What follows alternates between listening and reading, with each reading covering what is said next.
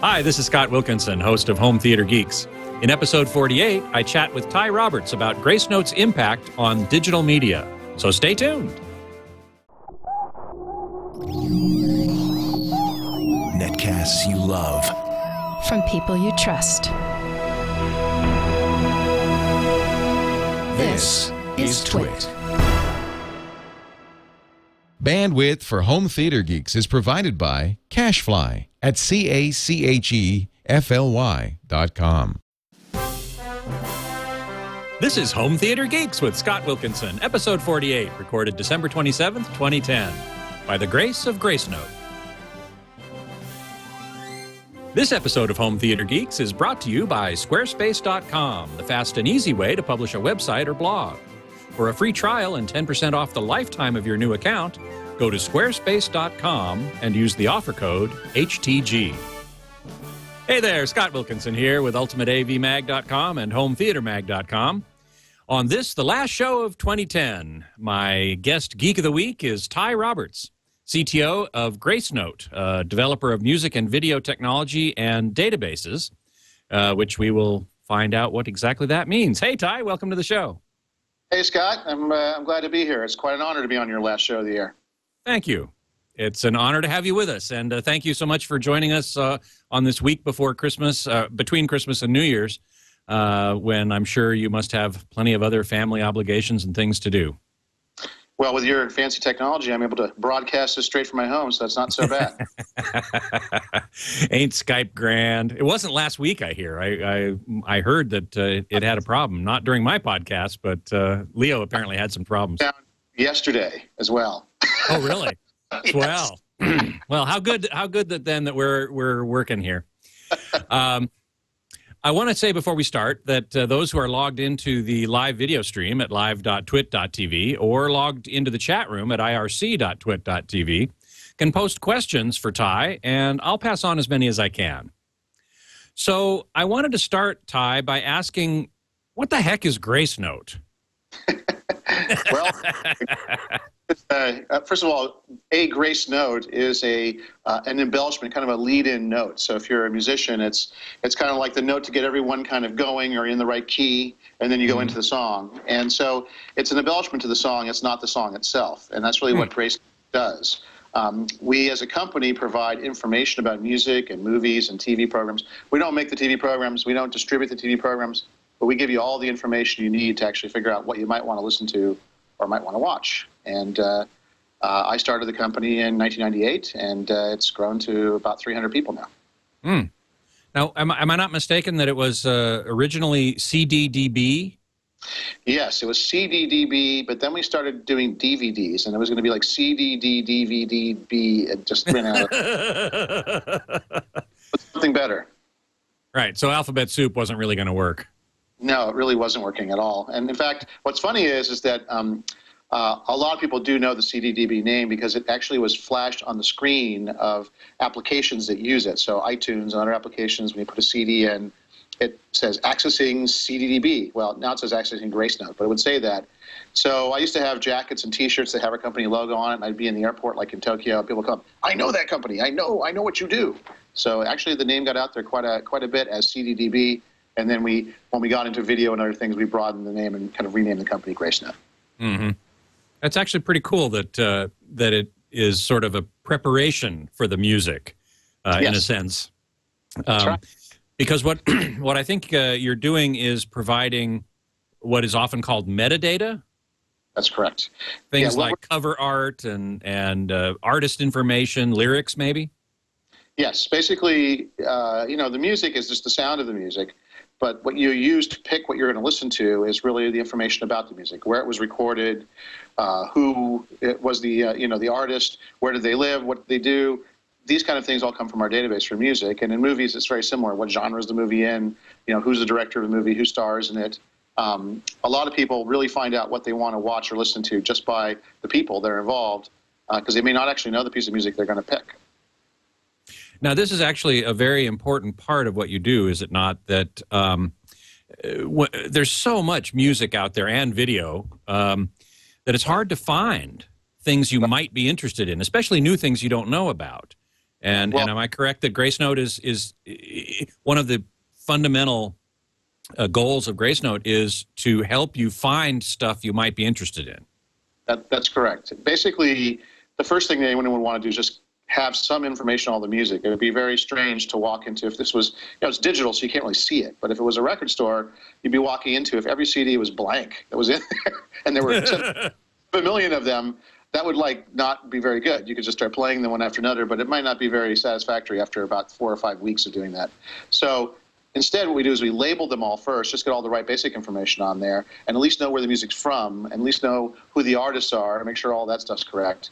And then we try to then go beyond that to actually look at the music from I'll call it an editorial perspective, as well as kind of a logarithmic perspective, where we analyze the sound of the music to power recommendation services. So our data that talks about what's really in the music and what makes up the musical work is really, for example, what's behind Genius, which Apple produces. It's basically, we give them very detailed information on the songs. They have their own algorithm for how it exactly picks which one, but it's all of our very useful information, which makes it go. I'm going to ask you about iTunes Genius in a minute, but first, I want to ask you, where does Gracenote get the data about all this metadata information? Well, we had to hire all those guys that used to work in the record stores. And the video stores. The ones that used to say Picks by Susie, that kind of stuff.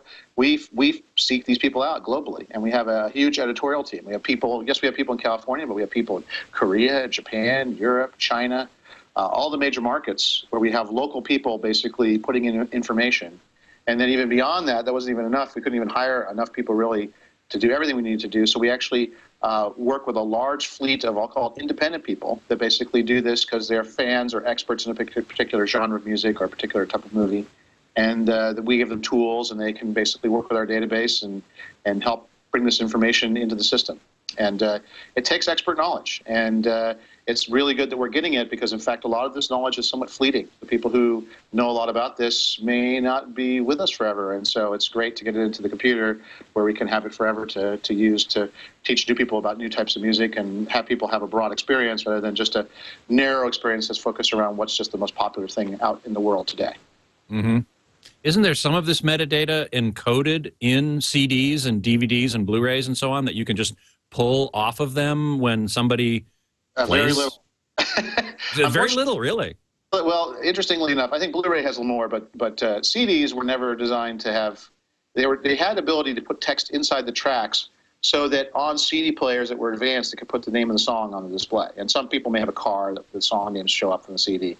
But it turns out it's inside the track. So to get to it, you have to actually play the track, which doesn't help you when you're trying to select what track to play. It's kind of backwards. So they never really thought about it. When CDs were created, there was no real concept that they would really go into computers, and that people would digitize them and then put them in.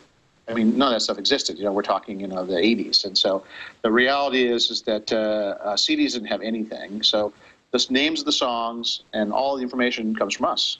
And we just use kind of a trick, which is the lengths of the tracks that are on the CD, kind of how long the song is, to create kind of a phone number. So if the first song's like 1 minute and 43 seconds, the second one's 2 minutes and 50, we just stack those numbers up in sequence, and that becomes kind of the unique, I'll call it fingerprint for the CD. And we looked it up in our database and tell you what it is. And it's rare that if you can imagine having 2 CDs with 10 tracks on it, where they would have 10 songs of exactly the same length and the same sequence down to a 75th of a second. So it's actually pretty unique. Yeah, that would be very weird. So that does make a fingerprint. That's interesting. It does actually. We do have a few collisions in the database. It does not. This never happens, but it's very, very rare. Wow, I'm actually amazed that it sometimes happens. That it's not unique, completely unique. Well, it turns out also there are many variants of a CD because they repressed them and they remastered them, and the record companies changed hands, who owned the CDs. And so, the same David Bowie CD came out from RCA. It also came out from Virgin. He was on there for a while. And then on Rykodisc, he was on there for a while. So there are, they typically in those re-releases, as audio technology improved, they kept enhancing the sound. They'd kind of go back to studio and remaster it. And that's why CDs today really, sound really, really good because they know what they're doing. But some of the ones that were originally put out at the very beginning of the dawn of the CD area really, frankly, don't sound that good because the technology for making them wasn't that good. We already have a question in the chat room. F-Loop is asking, does Gracenote run up against any copyright issues? And if so, how do you manage them? Well, two things there. We have data that is copyrighted. That's data we actually partner with the record companies to have. So the album cover artwork is something that's copyrightable. And we do a licensing deal with the record companies, and we actually help organize the cover art and put it into the system and get high-resolution copies. And it's a partnership we have with the recording business to do that. But the information about the titles and who the artist is and everything but the lyrics really is, I'll call, factual information. It's just like if you were to have there's a Roger Ebert's book on movies. Well, reality is his prose about the movie that's in there, that's copyrightable. But the basic facts of what year it was recorded in, these things are just facts. And so our database of, I'll call it factual information, which is public domain, and then copyrighted information, which either we created, because if we made the descriptions of it, or that we licensed from somebody else or created. So when we deliver to the end customer, be it Apple or somebody else, all of that stuff is packaged together and licensed appropriately. Have you ever had anybody refuse you permission to say package the lyrics? Lyrics is definitely a challenge, but not so much people. I don't think there's really been ever anybody asked to be removed from the database. We've had some people wanting to make their entries better, put more information in, or correct some stuff, but no one's really had a problem with the database in that regard. The information about the lyrics is tricky because lyrics are actually owned by music publishers, and the music publishing situation is pretty complicated. If you look on any CD label, you'll see, Polypachyderm songs, Purple Publishing Corp, there'll be all these kind of crazy names on there. And the reason is that each song has a different kind of ownership structure. Sometimes it's the artist in combination with the writer. Sometimes there's multiple writers. If it's a hip-hop record, it'd be 2 or 3 guys come in the studio that do some mixes on the recording. They're on there. So to get lyrics online really requires a little bit more complicated rights issue, which is we have to track those people down. So actually we have a lyric product just for the United States right now. We don't really have a lyric. We don't really provide the ability to see the lyrics outside the United States. We allow you to search for songs by lyrics anywhere in the world, but we don't let you see the lyrics except in the United States. So definitely wish that situation was simpler. Everybody would like to see the lyrics. It's the #1 requested thing on the planet. So it's always the top search term in Google. And, right now the problem is that there's a limited ability to put these things together. We're doing as much as anyone. We're basically, I think, have the largest legal licensed lyrics database, but I still don't have the world of lyrics. I wish I did. Here's a great question that I wish I'd thought of, which is, how do you make money providing a database of this metadata? We don't charge the end consumers. We charge the creator of the software product. So, for example, Apple pays us to put the data into their system. But sort of, consumer electronics companies, Sony pays us to put it inside their devices, inside their TVs. So basically, it's licensed on a kind of a per usage basis, and it's a pretty good business once you get hundreds of millions of people using it like we have. Yeah, indeed. Now, before you were at Gracenote, you were at a company called Ion, which then got acquired by Gracenote. Have I got that right?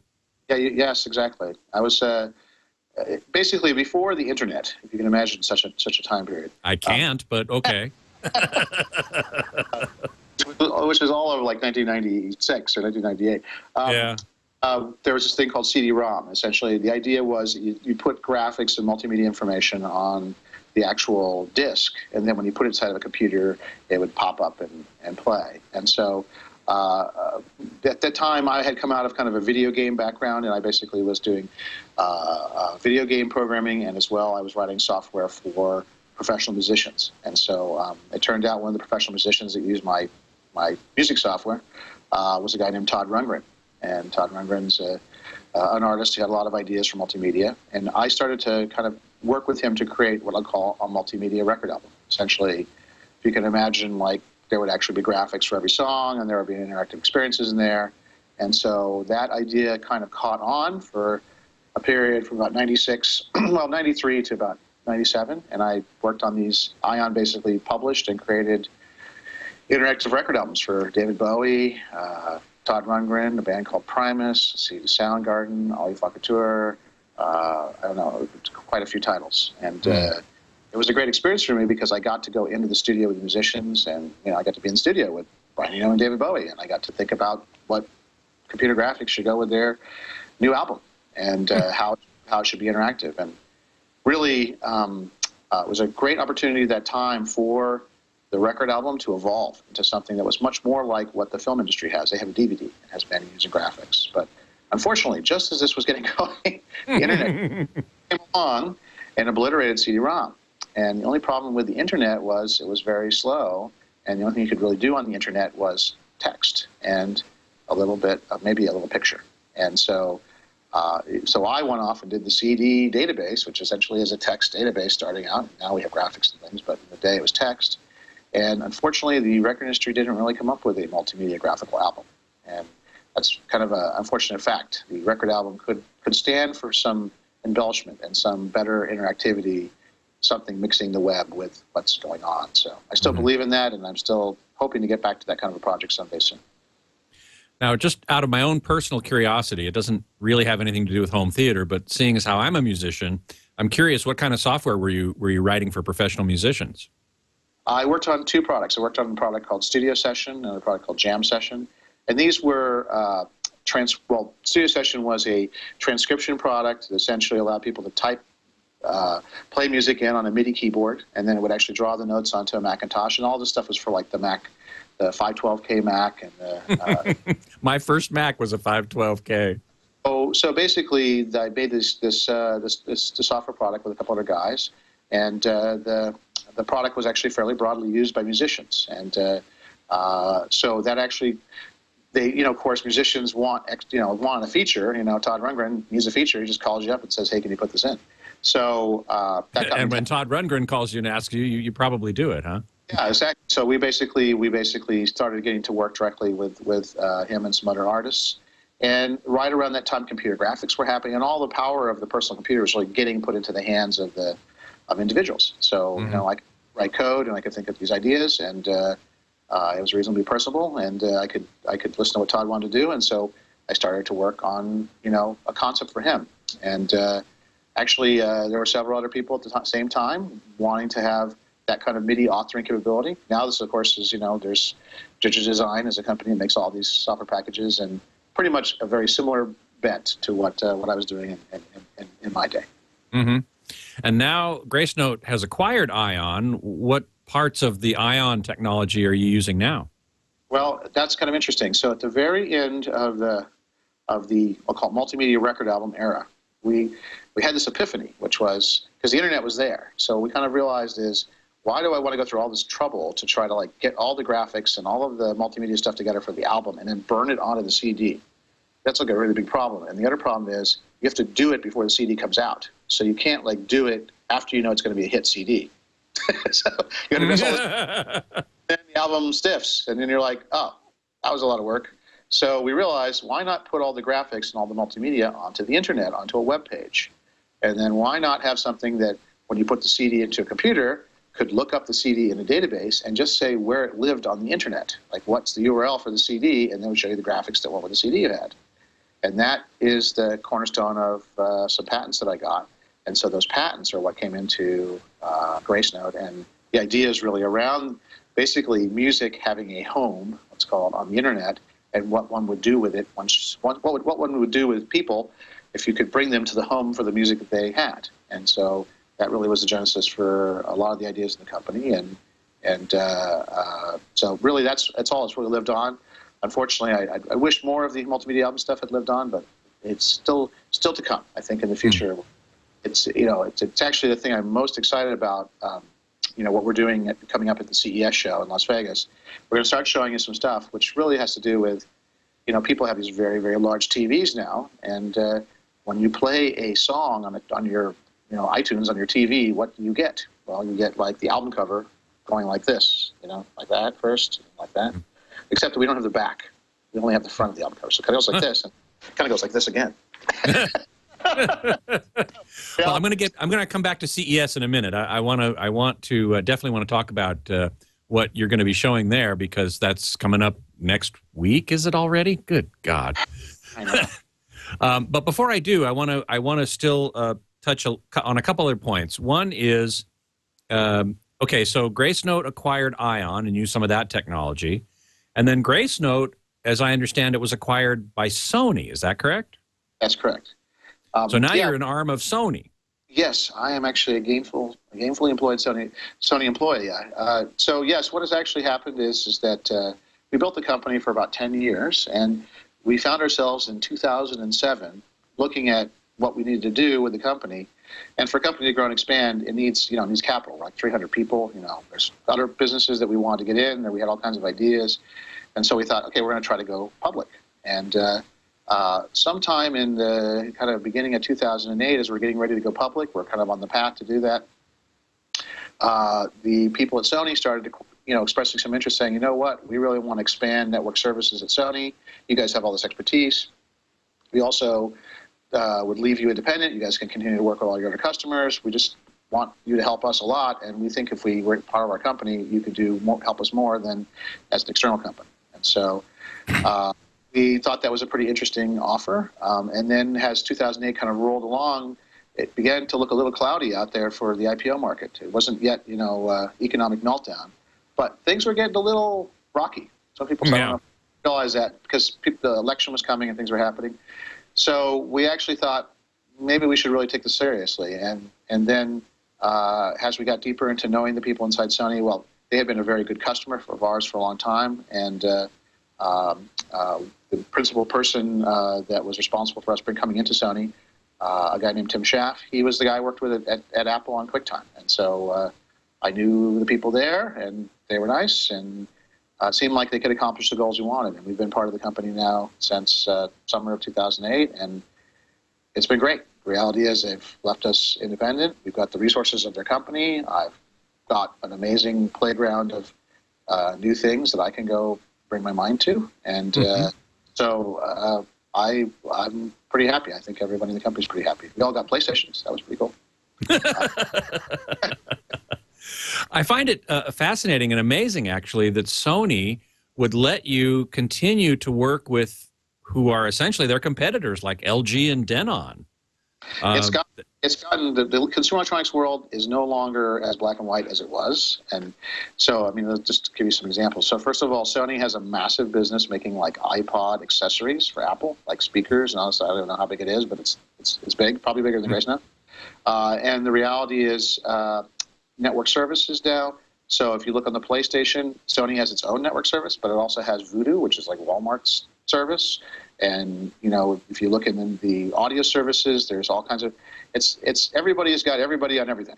And, and the reality of that is that it's, that's actually the world we're in. It's much like the internet, it's like, basically, if you look at Facebook, Facebook got Facebook Connect everywhere, on every website that there is, some of which compete with Facebook, some of which don't. But the reality is, I think you just have to go where consumers want you to go. And Sony really needed us to actually be a bridge to a little bit of that. So an example of that is in the automotive industry right now. There is a Ford car, and the Ford car contains Sony audio equipment as a stereo system and Gracenote metadata technology. And so there's already been some fruitful partnerships which probably would have never necessarily occurred to them without our help. We've basically been, helping take them to new places, and they've taken us to new places as well. It's great. It's actually great. I'm very encouraged to see this sort of synergistic approach and collaborative approach.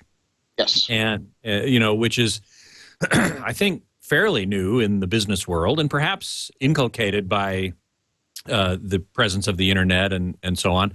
It kind of reminds me of MIDI. You remember when MIDI started, all these competitors got together and said, we need something that will allow our products to talk to each other.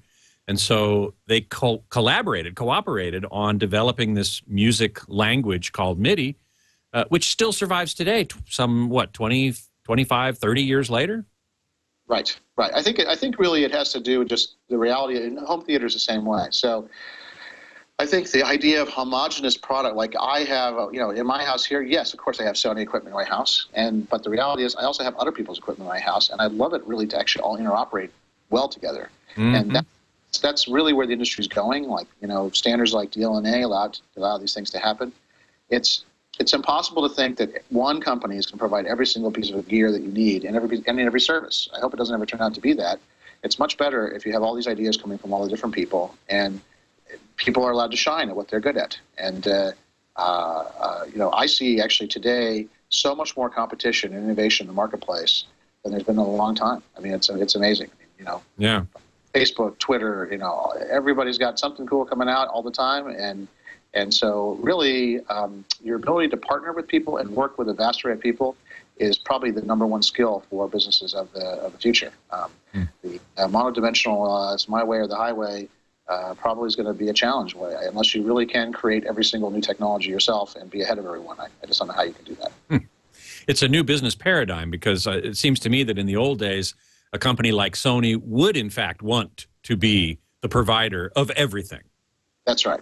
I think that they would like to provide you as much stuff as possible. The reality is they realize that they really just need everything to work. Like, the most important thing is when the people turn on the Sony thing, whatever that is, that it works, and it works well with the other stuff that they've got. That's really important. And consumers have so many choices now of all the things that they can get.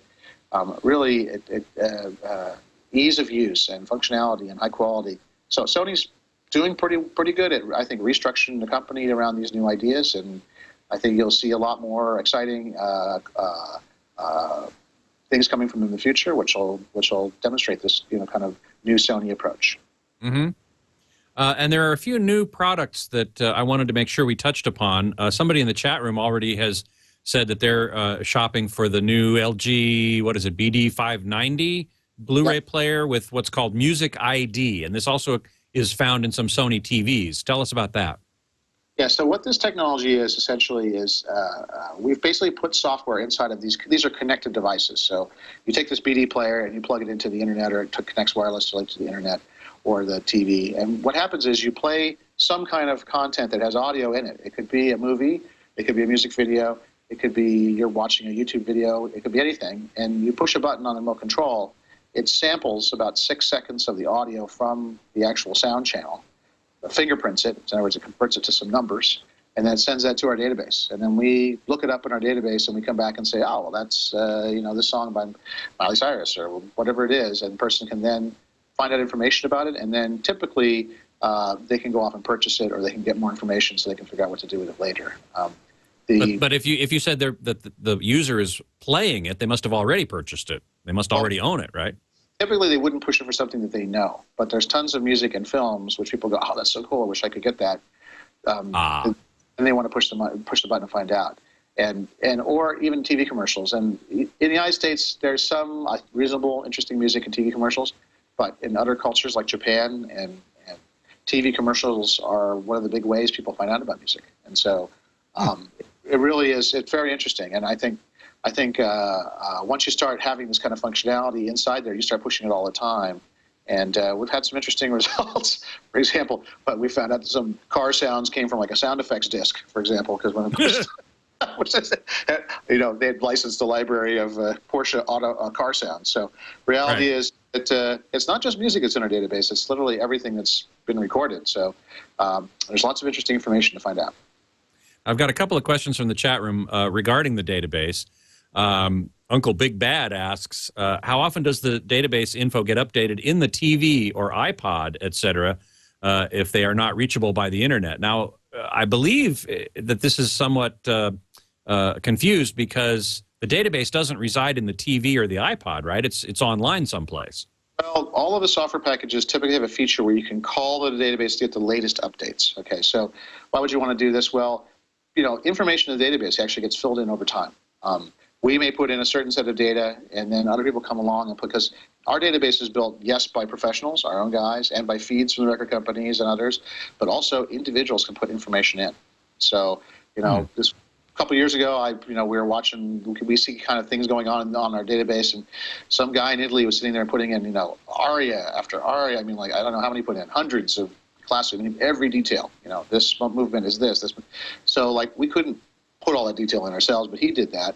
And if you had gotten the data from our database maybe before then, you would get the basic names of the actual works on the disk, but you wouldn't get all this extra detail. If you call up later, you might get more. And so iTunes is a feature where you can say, update your tracks, and it'll go off to the database, and it'll actually get if it didn't have album cover art, it'll pull that in, and it'll also get latest song name. So it's done in the software package, and then that later is transmitted down to the portable player when it does its synchronization. So, but it's not. But that data is not stored in the player or the TV, right? It's just shown to you. Yeah, in the TV, there's no storage, so it's just temporarily resident kind of in the memory. But in the iPod, there's actually a little database in there that's kind of synchronized with all your tracks. So they keep all that stuff in there. It's where your user ratings are and play counts and all the other stuff that's part of the iTunes database. So our data goes in there, and if you update it, it'll eventually make its way into that little file. What percentage of the storage on an iPod is taken up with this metadata then, as compared to the actual content?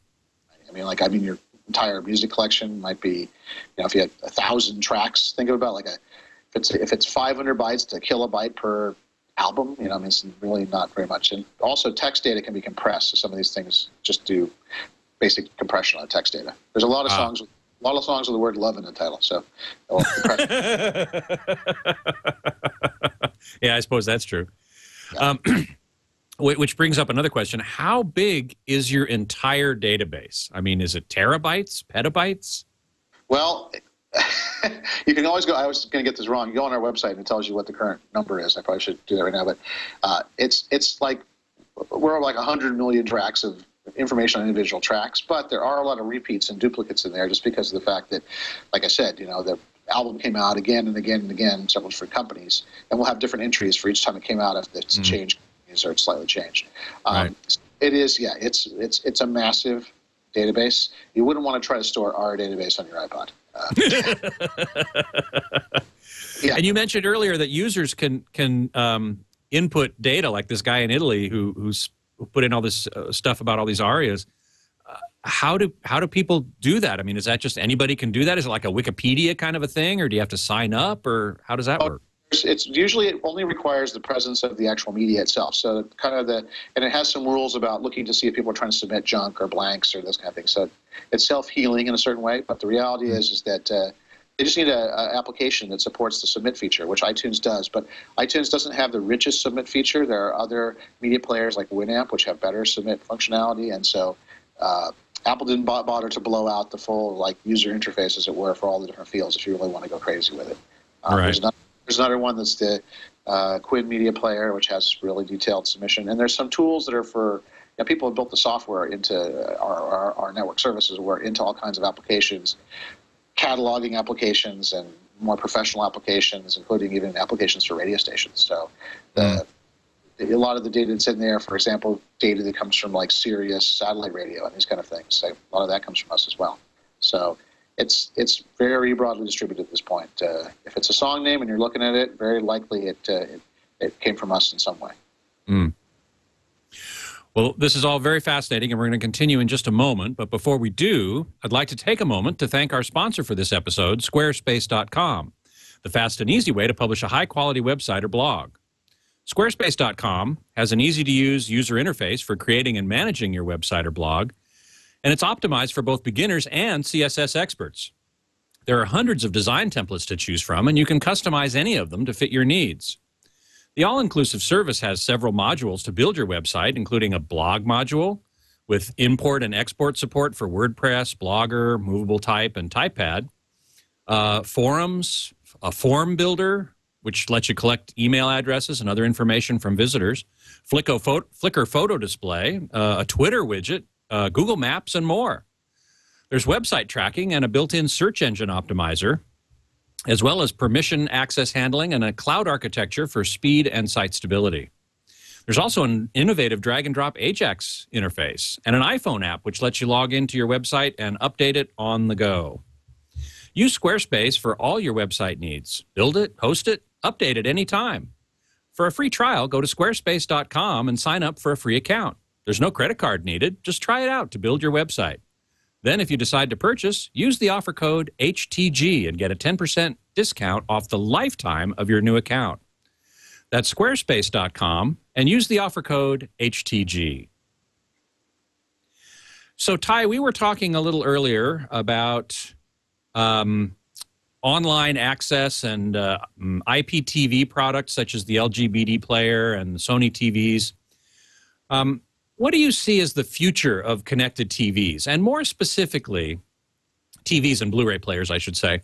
And more specifically, will there ever come a time when all internet content is available directly from a TV or Blu-ray player? Today, each company has partnerships. So you can get Sony and Vudu, you can get rather Netflix and Vudu from a Sony TV. You can get a different set of content from an LG Blu-ray player. Nowhere can you there's no product where you can simply go and get anything online directly from your TV. Do you think that'll ever happen? Okay, well, there's a couple of topics there. Go for it, man. Let's address everything online. So I think we're in kind of an embryonic stage for this internet-connected content. If you think about it in terms of like a cable television model, like, do cable television networks hold out channels on the TV? No. If you can get a channel, they have room for it, and now they have a lot of channel space. So going to be 300 channels on cable. They'll have the channel on there because they pay them or get revenue for it being on there in some way. Well, so, as long as the cable company gets paid, then yeah, I suppose they'll put it on. We've seen recently some fights amongst I forget whether it was DirecTV or Dish, one of the two, where some of the Fox channels were not there for a while until down to the last moment of the negotiations before it all crashed and burned. They made some deal. So you can't get everything on cable. That's correct. But I think that model is probably where it's going to go, which is, in other words, in the future, I imagine a TV of future will have every internet service that it can do a deal with, which should be most every one. And yes, some will come and go, and some will say, I don't want to pay, and some will say, I want to pay less. But I think at the moment, it's just we're at the beginning of the industry, and people are playing a little bit of who's going to dominate the internet. And the reality is, it's very likely there'll be many, many different sources of video and on the internet, not one. And so consumers don't really care. They just want to buy the TV and go where they want to go. So the reality is that supporting multiple has already happened. Supporting many will probably happen. And what I think is a kind of a future direction, and once you have that, is the same reason you have a guide product on your cable box is, well, okay, let's say if I had 300 internet things I could watch, what am I going to watch? So you're going to have some mechanism to help direct you to the things that you want to see. That's easy for consumers to do. And so Gracenote's actually working on that kind of stuff. We're basically working on the kind of data to start with that would allow people to essentially choose between the various things that are out there. And I think you'll see us going more and more that direction, which is not that different than what we've done for music. We basically help you figure out what you should listen to, whatever mood you're in. Well, what mood am I in, and what video do I want to see, and how should I decide? And so I think a guide that goes across all of the different channels on the internet in some way is going to be important, as well as recommendation technology. And I think that it's natural for that to happen. Will everything be on the TV? Well, no, because a lot of content that's on the internet is textual and better looked at on something like an iPad. And so I guess I want to talk about that, which is I also think people are developing a new use model, which is that they have a large screen TV with a main content running, and then they have a secondary screen, which is a laptop or an iPad or a phone, which they're using to direct the content that's on the main screen and look up additional information without stopping the main program content. So, for example, if I'm watching a movie with my wife and I want to check out, what the cocktail that James Bond really is drinking there, I don't have to stop the movie, push an interactive button. She'll be like, "What are you doing?" Instead, I can just pull up on my little phone and check it out, and then make a note to myself to get those ingredients next time I'm out in the store. And so the reality is that I see this second screen application as being a whole new wave of really what's kind of called the super remote control. Essentially, the idea that you watch a program and then have something that's very powerful, a little computer in your hand, way more powerful than maybe the remotes of the past, although I do realize some of the remote companies are turning their remotes into computers. But the idea essentially is that use case model is something that we're focusing on and showing at CES and showing what those experiences could be. And it allows you to interact directly with the program. It allows you to do quizzes while the program's running. You can be chatting with other people who are watching it simultaneously. So I really see this interactive, connected television experience is coming to the forefront of the basic viewing model very, very quickly. Within the 2 or 3 years, I think kids will be like, "What do you mean you watch television and you didn't talk to anybody while you watched it?" I mean, You know, it's not that. It's also maybe, you know, even my generation, I'm a little about what I'm working on, but reality is, you know, I see my son. He's 11 years old, and he's got a laptop. He's sitting there. He's actually running his laptop while he's playing his PlayStation games, so he can look up online and chat with other people online about what they're doing to figure out how to do it. And so, you know, I can see it coming. And I don't know, maybe we're all going to need ADD medication, but the reality is that it is definitely a direction that people are going, and it should improve the experience. I mean, the whole idea of this is to not make you crazy. The idea is to actually let you learn more and let you experience the content in a deeper, maybe more meaningful, personal way. Yeah, I'm actually fascinated by your idea here of sort of a two-screen approach. You know, the big screen in front of you and the little screen in your lap or in your hand or whatever, in terms of an iPad or a smartphone or something like that. I've always thought that it would be interesting to be able to combine television and internet access on the TV screen, but I've always been a little concerned about how that interrupts the TV experience. On the other hand, if you've got a second screen sitting in your hand or your lap or something, you're interrupting the experience as it is by looking down and looking up and looking around. That's okay. Sure that it's basically, the difference is if you want to do it as first of all, the big screen, if it's a continuous program, and especially if you're watching it with other people, and those people could be local or remote, right?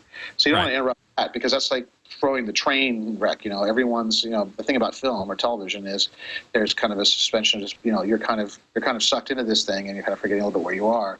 But if you want to look down and just, you know, if all that was on your second screen was your best friend, you know, giving a thumbs up or a thumbs down, you know, or something kind of indicating the level of bad acting that's actually going on there, something funny, you might find that interesting. And I think also people are going to be sharing what they're experiencing out into their social network. So while you're watching the movie, you know, you really like this actress, or you really think this, God, that car is so cool, you push a button and that just gets right immediately shot out to your Facebook page, and a photo of the car will be there, and it'll say, you know, Bob was watching, you know, James Bond, and this is the car, the DB5 that he saw, you know. And so that interaction between the social network, the media experience, you know, some of these things are happening on Blu-ray today, but I think you'll see over the next couple of years this is going to become a really big deal. Mm-hmm.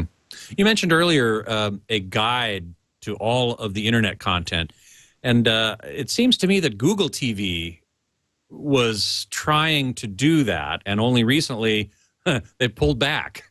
They have told their manufacturer partners, Sony and Logitech and others, not to demonstrate and announce those things at CES. And they've even, I got a report just today, something about asking their Taiwanese, Logitech anyway, asking their Taiwanese manufacturer to stop making the review box. Is Gracenote working on something like that, a guide to everything on the internet? Hey, no, we're creating the information database that would power the thing. I think in their case, this is much more an implementation and user interface challenge that they have, and so we create that. Almost all the companies we work with, they create their own expression. I mean, Apple's completely in charge of its user interface and how its consumers interact with its products, and so Google is in charge of their products. And the reality is that maybe they want to make some changes. That'd just be my guess. But I think the data to make these things really work is there now, although there'll be better data in the future as more people use these things. Of course, we'll be able to get richer user data and other things like that. The reality is that I think it's still the very first product. I mean, if you think about this Google TV thing, it's the very first product, you know. I don't use my Mozilla 1.0 that much anymore. True enough. It take like 5 minutes to draw a GIF file. So the reality is that you know, I think that to give them a chance, it's going to take a little while to get the thing tuned exactly right. But the reality is, this kind of a product, which is really what I call an mixing of internet and television and information, is definitely coming. Whether or not the version of this is the ultimate version, I highly doubt it. I'm sure that, you know, every one of these products takes typically to the version 3.0. By version 3.0, it's pretty good. So got to start, and you can't just start with 3. No, this is why I never buy version 1.0 of anything, because it can't be a guy at your house that says, you know, I know this is kind of weird, but look how cool it is. You know, I'm not always a version 1.0 guy, but I like to get version 1.0 because it's the one where it's very raw and I can learn from it. You know, so for me, it's opportunity to, I don't care if it's imperfect, I still want to check it out. I want to be the first guy to understand what's good about it. Every product has something good, and it's worthwhile seeing about this. You mentioned earlier iTunes Genius service. Tell us a bit about that. Well, Genius was the genius of Genius is really, it's just, while people were playing music in iTunes, wouldn't it be nice if while they were playing it, they could actually see recommendations for other things they should buy? Because the reality is the best time to sell somebody music is when they're listening to music.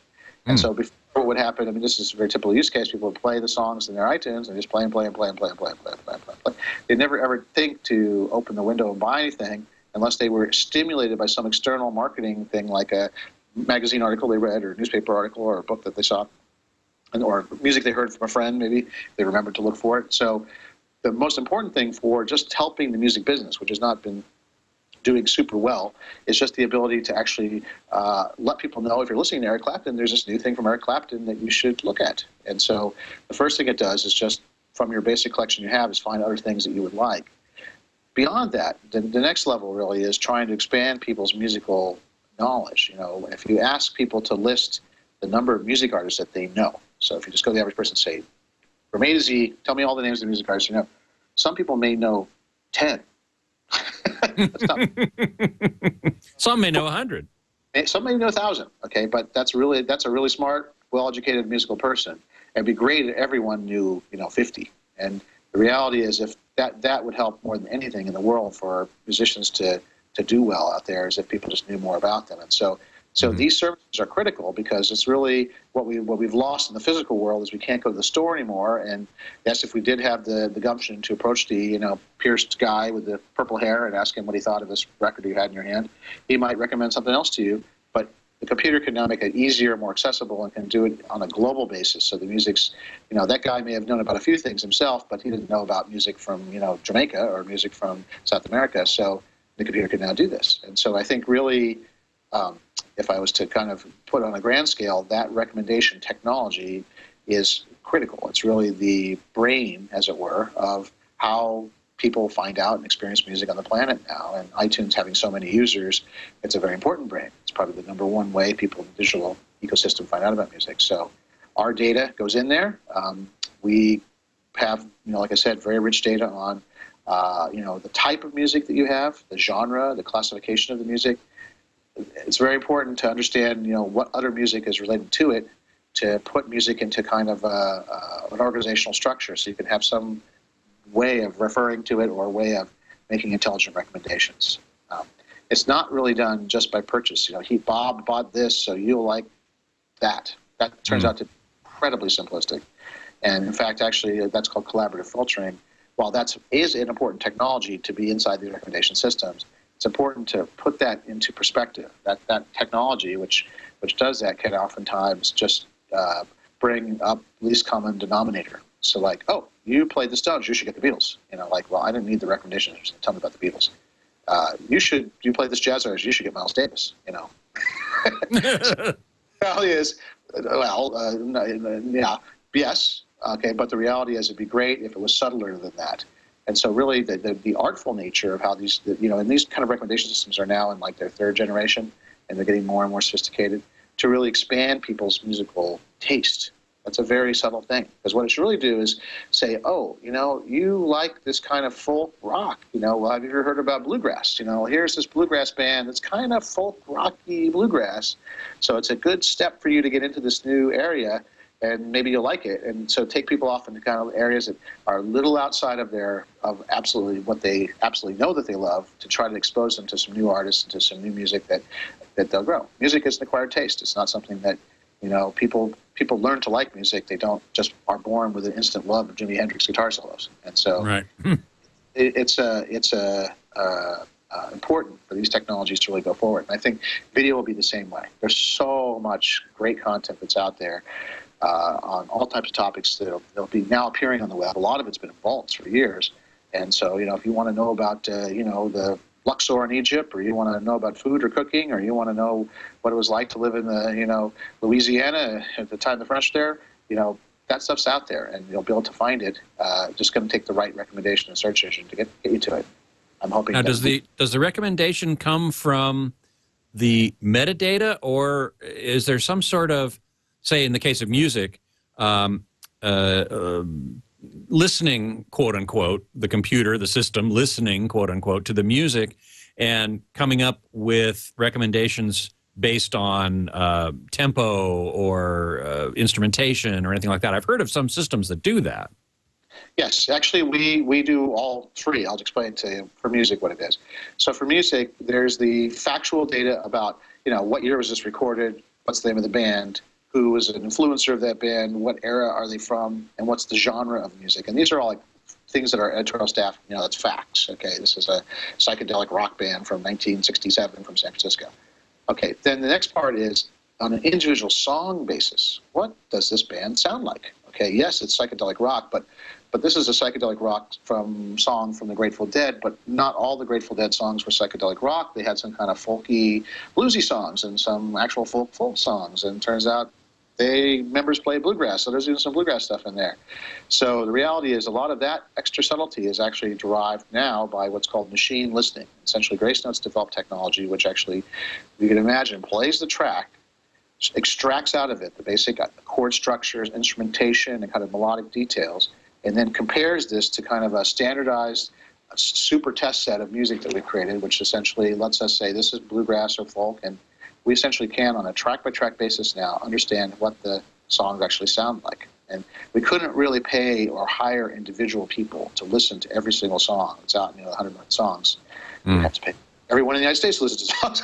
So the reality, it's actually also somewhat better to have a machine that's trained by humans, which is what we did. We put our energy into the training set. That's good because we can have I'll call it a relatively manageable set of experts categorize all this global music, and then the system can kind of go from there. But also the system's pretty fair because it's a kind of a machine listening program. One of the challenges with human editorial is like what I think is classic rock, you think is, folk rock. And so how do you make people think the same? It's hard, but with a computer program and the way we've done it, we've actually come up with a pretty good model. I'm sure this is fascinating to me, actually, because genre classification is actually not so easy. And different tunes can be classified in multiple genres, for example. That's right. Our system supports multiple genres, and we have another system which are called correlates, which essentially is, okay, so this song is related to this other type of music, but it's related in such a mathematical way. It's a little bit folk, it's a little bit bluegrass. How do you have a system that represents kind of fuzzy relations? And kind of weighting between it's mostly folk rock, but there's a little bit of something else in it, that kind of thing? I'll just give you one example of something even more challenging. So people that like the Grateful Dead like, Bob Dylan. But Bob Dylan and the Grateful Dead have nothing to do with each other musically. It really, actually, they're connected at the messaging kind of thing. The Grateful Dead stood for counterculture, and the message that they sent out there about life and the times, and people connected with that, also connected with some of Bob Dylan's messaging, and some of them connected with some of the other things he was doing. But actually, musical styles are very, very different. And so, but there's a lot of crosstalk. So if you gave someone who liked Bob Dylan a recommendation of some Grateful Dead material, they might actually like it. And so that kind of thing is the kind of thing where you have to build a very flexible system to allow that. And some of it's also cultural. I mean, frankly, artists are, sometimes they are a song, but they're more about their hairstyle and where they're from. And so, I won't name any names, but the reality is that some artists also wouldn't be who they are without their story. It's one thing to hear U2 and to hear their music and to go, wow, it's a really cool pop song. But if you understand they're from Ireland, and if you listen to some of those early songs and there was a lot of strife that was going on there, you get a whole broader meaning about what the band U2 is really about. And so it's hard to think about it, but, artists aren't just their songs. They're people. They live. They do stuff. And so really, you're trying to figure out how to have a system that represents not just their musical information, but a little bit of their life and times as well. And so we aren't there yet with all of that, but that's one of the things we're going to be showing at the CES show, where we've got some very interesting examples there of trying to go into cultural references for music, so people can look at. You can actually find music by, you could find music by hairstyle, but by the clothes or the location. Believe me, that or the culture that the artist comes from. That's exactly right. And I got to say, the use of just even location, just being able to take a thing and move around the globe and say, what kind of music is going on here, and you'd be surprised. And you'd be surprised at great amount of rock music that's going on in West Virginia right now. And, I mean, there's just stuff that doesn't make it necessarily into the headlines that's happening everywhere, because there's young people picking up guitars and picking up microphones everywhere doing something. And it really is important as well to kind of stay a little bit in touch with some of the new things that are going on. It's great to recommend Eric Clapton, but it's also great to recommend, some guy that's got something hot that's happening in your local scene, just to find out about that. So the tools are there, and there's what I would say about it is that there's more music than ever being consumed and played. It's harder to make money, I think, as an artist selling recordings, but there's no shortage of things being listened to that are out there, and I think I think the future is relatively bright. The good news is it's not like people are not listening to music. That would be like really bad. No, people are listening to music all the time. It's true. Right. The key is how to monetize it for these artists, but the reality is it's definitely people are listening to it, so that's good. At least we have an audience, so let's now figure out what we need to do to help teach people about broader amounts of music and make it a better ecosystem for people. Right, and connect people with music that they might otherwise not discover in the ways we've been talking about. That's right, and also music connects people. There people are, music is one of the top topics on social networks, and in other words, when you get together and talk about something with somebody, it's kind of the old party phenomenon. Why play music at a party? Because it gives people something to talk about. They can hate it or love it, but at least they're talking. Which is rarely a bad thing. Almost always a good thing. Almost always a good thing. Yes. Well, great. Thanks, Ty. I really appreciate you being on the show. And people can check out Gracenote's website at gracenote.com. My online homes are ultimateavmag.com and hometheatermag.com. You can email me at scott@twit.tv and follow me on Twitter at htgeekscott. Next week, I'll be chatting with some of my colleagues, including Michael Fremer, about what to expect at the upcoming CES. You've gotten a taste of it today with what we're going to see at Gracenote, which I'll certainly be coming by their booth or room or wherever they are. And next week, we'll be talking a lot more about that. So hope you'll join me for that. Until then, geek out.